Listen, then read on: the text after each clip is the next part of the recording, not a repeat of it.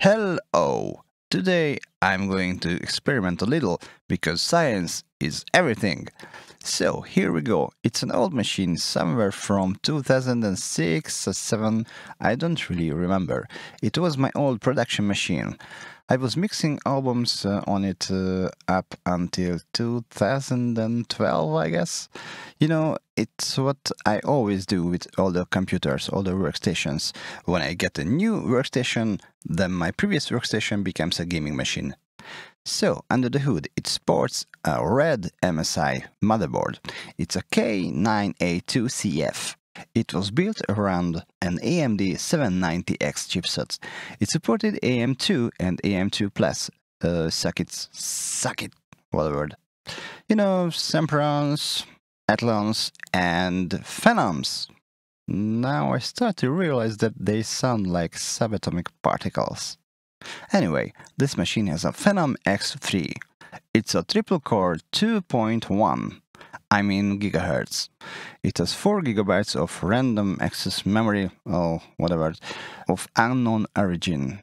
It was not a top cat around the time, but it was still quite nice and powerful.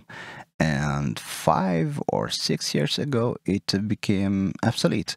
I put it in a rack and I kept it as a backup machine if something goes wrong with my production machine. So it was turned off for years. But recently I dug it up because the BIOS chip on my Asus motherboard that I use for gaming fried again. So just for fun, I took this old 2006 or 7 machine and slapped in my present GPU. That's a 2020 Sapphire Radeon RX570. This modern GPU is an absolute overkill for this machine. So it's 2006 or 7 technology, and the only new components are the GPU and a hard drive containing my Steam games. So let's turn it on and see what happens. So, moment of truth. Let's turn it on. No sign of fire. That's good news. And okay, I don't smell anything fishy. So let's power on. It spins up. Man, it works. Wow. I'm happy, and still there's no smoke, you know. It's great. And it boots up. Man, I'm honestly surprised. I haven't seen this screen for 5-6 years. Oh, old friend. Welcome back.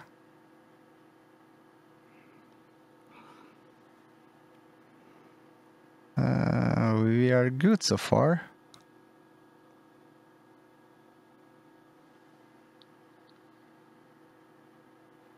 And it's on. Man. And it's so that it's Windows 7. Man. It's great. So, after a boring run of installing drivers and setting up and tweaking stuff, here we are, a 2007 machine with a 2020 GPU. Sorry for the tilt image.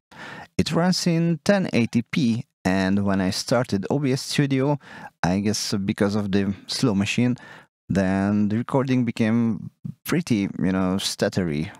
So instead I just use my camera. It's not the prettiest thing I can imagine, but I can capture my tests without serious frame drops. So here we are. I think it's pointless to demonstrate in depth that this machine is capable of running Reaper and mixing albums and things like that, because I used it as a workstation back in time, and it works perfectly. And with a GPU of 1 GB of RAM, it was capable of editing 720p videos. So instead, I will torture it with more recent games.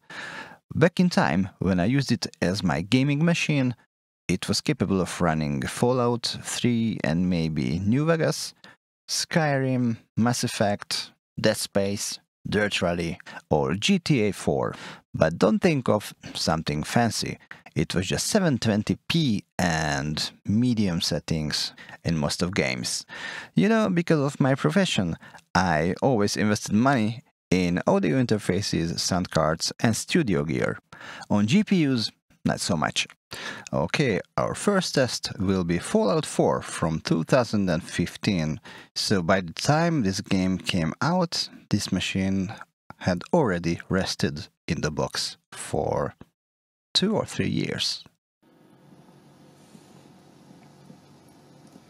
And it works.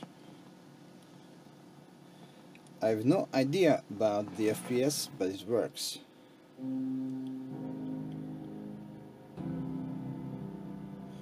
Okay, and it's 60 FPS. No, 60 FPS for the intro. It's not too sluggish. Okay, here I have a cut in the video because this thing loaded for 1.5 minutes. And it works. And what?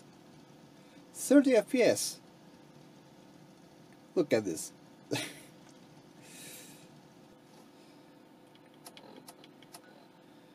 seems to work fine. Well, it will not win a beauty contest, but this game is quite functional.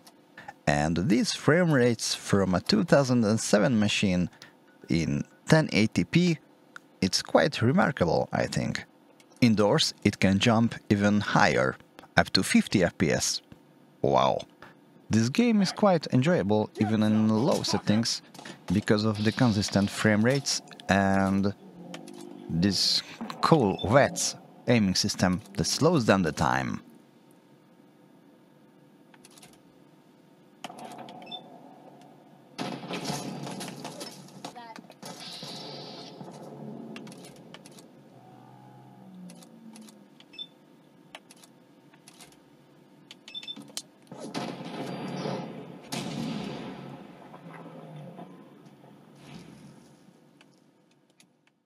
The next test was Witcher 3, and I noticed that it had the same way very long loading time, and I guess it's because of the slow and small memory modules of this old machine. You know, 4 gigabytes, it's not much, it should be enough, but these memory modules are very slow.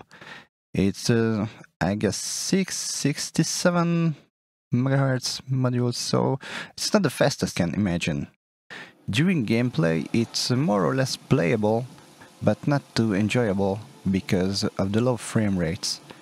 If you do missions only on the countryside with Geralt, I think it's maybe even playable because the frame rates are about 20 and 30 FPS. Not great, not terrible, but in the cities, this game turns into a slideshow, and the 2020 Radeon GPU just cannot help it. To my biggest surprise, the game ran best in the highest resolution, 1080p. Whenever I tried to lower it a little, then the game started to slow down, so it's strange. And the other thing that makes Witcher 3 not so playable with this very slow machine is a strange hiccup that the machine makes during fight scenes. 1, 2, 3, 4, 5, and you go. Just like a turn-based strategy game. You have time to, you know, think about your tactics and everything. Well, Witcher 3 is a too demanding game for this very slow machine. My next test subject was XCOM 2 from 2016, and on the paper this game is an overkill for this old 2007 machine. Well, I started the game and I went out to have a drink and, you know, just relax a little, and when I returned it's still loaded. So I didn't have any hope that it will start at all. And bang! After nearly 2 minutes of loading time, it's in the system, and I think it's quite playable. It's nothing fancy, everything is on low settings, but in 1080p. For a 2007 machine, 25 frames per second on an average is quite nice, I think, especially without hiccups. It's true that it's not especially beautiful, but it looks quite fine even in low settings, I think, and this game is absolutely playable, so I'm quite surprised. And don't be fooled by the blurry image and this bucket sound coming from my camera. In the reality, it's quite okay, especially for a 2007 machine. So, after a game where frame rates are not so important, I tested something where frame rates are everything, and this is Asetto Corsa. So 1080p, and not even on the lowest setting, it pumps out 60 FPS on an average. I don't know, man, this game must be extremely well optimized. It is stunning, even if this is the oldest game I tested this old setup with. It's from 2014, I think. Still, it's 7 years younger than this PC. So even if the GPU has the power, the PC has not. So 60 FPS from a 2007 machine is face-melting, I think. Bravo, ragazzi! So then, GTA 5.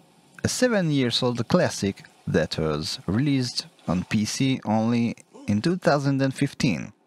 And it seems to me that this game works on this old PC with 1080p resolution. With 25 FPS average on low setting, it is absolutely playable. Besides, I don't think Trevor himself gives a shit on low setting or high FPS, so it's fine. And during the recording of this video, I realized how I appreciate farm sim. You know, these peaceful green lands, they bring peace to my soul.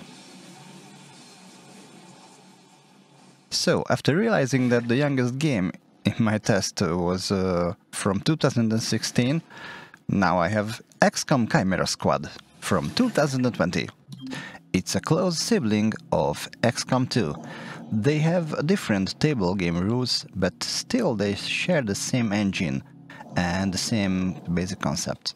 So, I suspected that Chimera Squad will just perform exactly the same as XCOM 2, but to my biggest surprise, this game runs slightly better than XCOM 2. On an average, it's about 10 FPS faster, something about 35. I think the main reason behind it is the smaller playfield. XCOM 2 has to move a bigger outdoor environment, but Chimera Squad is indoors. Anyway, it was a surprise of the day to me, because it's 2020, 13 years younger than this old PC. Still running fine on Windows 7. I think it's quite remarkable.